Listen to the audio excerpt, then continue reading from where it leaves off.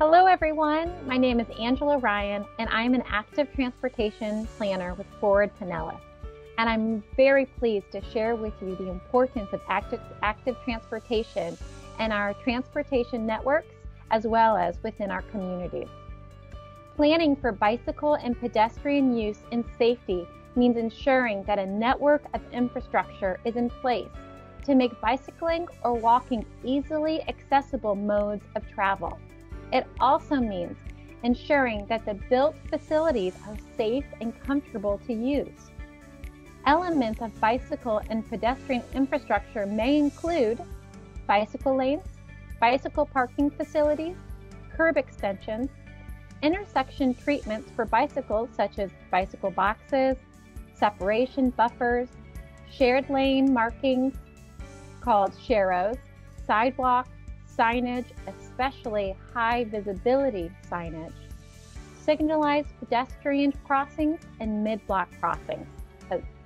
And this also includes, which is really important, trails or shared use paths. Transportation planners with the U.S. Department of Transportation look at several indicators to measure how friendly and accommodating a community's infrastructure is to bikes and pedestrians. The first indicator we will talk about is the commute mode share.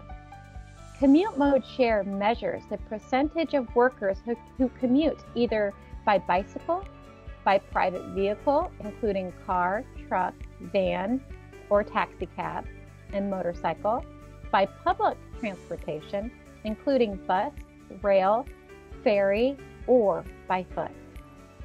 This reflects how well infrastructure, policies, investment, and land use support different types of travel to work. Commute mode share is linked to environmental conditions and contributing factors that affect health outcomes, such as pollutant emissions, which vary by transportation mode. Motor vehicle emissions contribute nearly a quarter of the world energy-related greenhouse gases.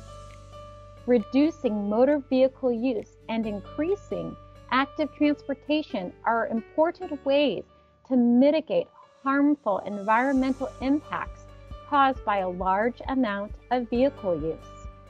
Traveler safety is an issue related to commuting, and long commutes and motor vehicles are linked to physical inactivity and associated health problems. Conversely, active transportation modes provide potential sources of health-enhancing physical activity. Additionally, pedestrian and motor vehicle traffic fatalities decrease in more compact communities, suggesting that shorter commutes are safer for commuters in all modes. Another indicator is complete streets. The Complete Streets indicator provides information on whether or not a community has adopted policies that require and encourage a safe, comfortable, and integrated transportation network for all users, regardless of their age, ability, income, ethnicity, or their choice for mode of transportation. Roadways have traditionally been designed primarily for motor vehicles. A personal vehicle-centric design approach causes barriers to use by pedestrians, bicyclists, and public transportation users, and thereby limits active transportation opportunities and is potentially associated with health benefits. Complete Streets policies can support planners and engineers in developing roadway designs that improve the safety of all users and provide additional opportunities for physical activity from transportation. Active transportation and physical activity is more likely to occur in places with a variety of land use. A comprehensive network of pedestrian, bicycle, and public transportation facilities invite street designers for all users and provides important safety measures.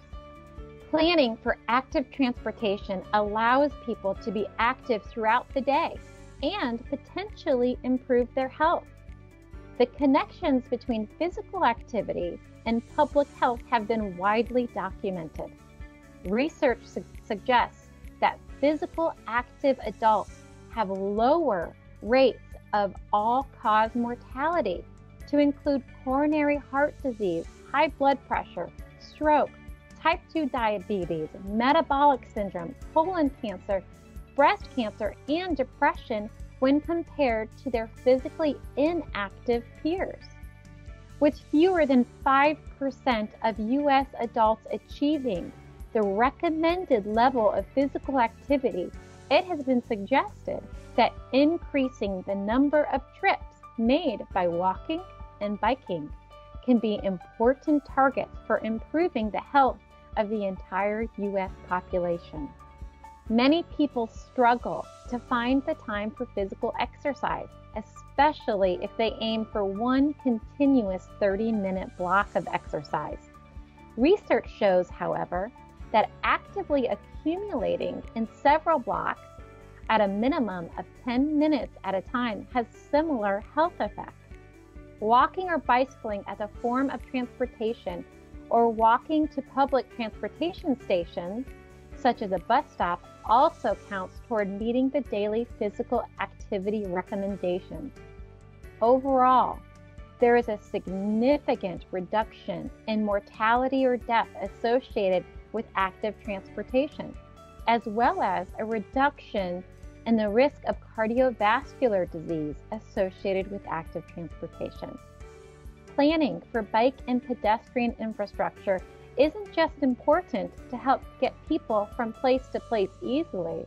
It's also very important to keep our communities healthy and safe. Thank you.